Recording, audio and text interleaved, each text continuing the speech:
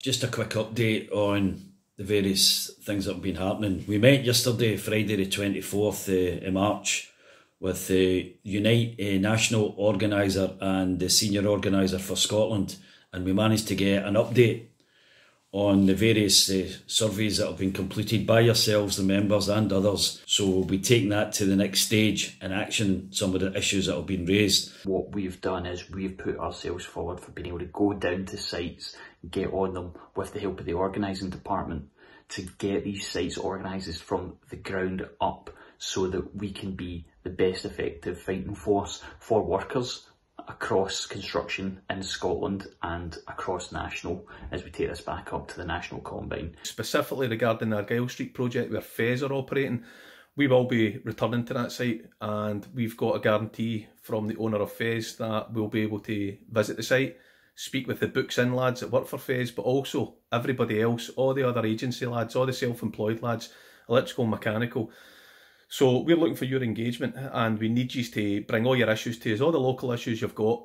But also remember, there's an SGIB wage claim in just now, and myself and Joe Pisani as the SGIB reps on the board will be pushing for 14% and above.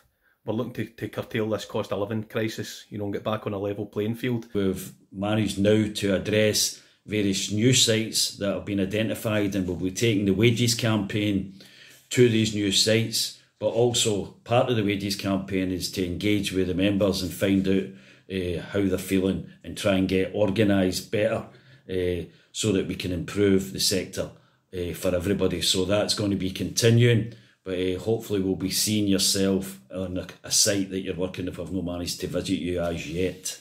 We're going to be covering all the sites, alright, and we're not going to let up until we've visited as many SGIB sites, signatory company sites as possible. Alright, but we're not even stopping at SGIB sites. We'll be taking this further afield. We've also identified 2 major sites that are coming on board at the end of this year, and it's our intention that at an early stage that we're going to try and have dialogue to try and see how we can get those sites organised from day one. That will be done through, first of all, our political structures within Unite, because both sites are funded by the Scottish Government.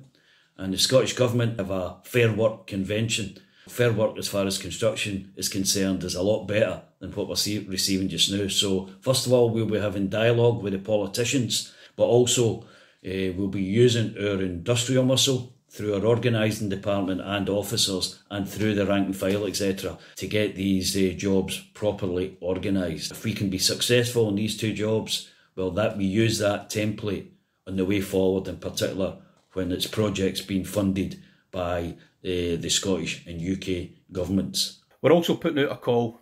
We want everybody to think about stepping forward, stepping up and becoming elected reps. We need more reps, it's as simple as that, and we need as many members of Unite the Union to come along to the branch at the end of every month. West Regent Street, Glasgow, up at John Smith House. This branch number is SC155404. If you're a Unite member, look on your cards, and if it's not that number, then phone the office in Glasgow and get them to change it over, please, alright?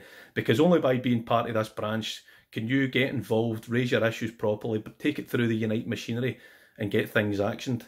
Non-members come down 12 o'clock on those Saturdays and you can get in and have a discussion with us. We are here to fight for everyone, so it's time to get angry and get organised. Just finally, Unite the Union in Scotland have appointed a new regional secretary, which is the most senior position within Scotland due to the previous individual retiring. Jim Hart, who is the chair of the National Combine, will be having early discussions with that individual just to clarify the role of the National Combine, but also the role of the newly formed Scottish Combine. The Combines are what gives us power within this union, and we're making waves. These Combines that have been formed have been fully supported with our new elected General Secretary Sharon Graham. There is alternatives to some of the various constitutional committees within Scotland as it currently stands, and therefore I think it's important that Brother Hart has some dialogue with the new regional secretary, so we are all singing for the one book. It's crucial that you all get involved. Lay membership is what leads this Unite the Union, alright? It's not the officers, they will help, but we need the members. It's a member-led union. In the meantime, the lads at Argyle Street will be seeing you shortly. Right, all the best.